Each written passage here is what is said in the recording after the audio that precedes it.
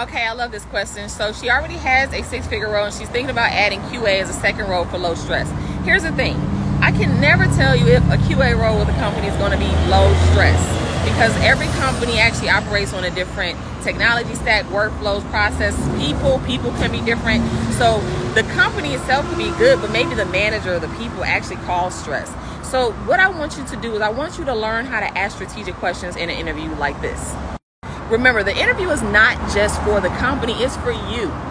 So in an interview, be able to start asking questions like, so yes, can you please tell me your managerial style? Can you please describe a day-to-day and actually collaborating with the team and actually what it looks like with the workload that you actually have? Can you actually give an example of a very stressful moment that you guys actually dealt with on the most recent project? Can you please tell me the most stressful moments or tasks that you feel I might come against in performing my work at this role, right?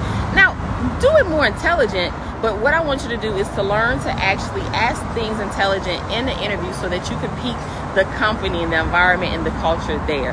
That's how you'll actually get that sneak peek as to if it's going to be stressful or not. Remember, it may not be the work. It could be the people you're going to be working with.